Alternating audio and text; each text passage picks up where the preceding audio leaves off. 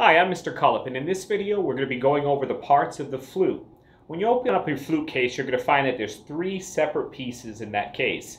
Starting with the top piece, we have this part which is called the head joint. Now you'll notice on the head joint that there's actually two parts that are attached right to the head joint. First we have this round little plate, and this is called the embouchure plate.